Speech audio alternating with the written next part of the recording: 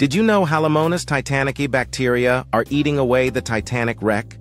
The Titanic wreck, discovered in 1985 by Dr. Robert Ballard at a depth of 12,500 feet, has since been extensively studied, revealing insights into its sinking and ongoing decay.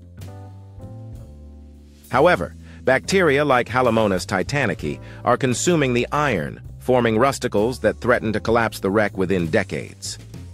Modern technologies such as remotely operated vehicles, ROVs, and 3D mapping have enhanced our understanding of the ship's structure and the chaos of its final moments.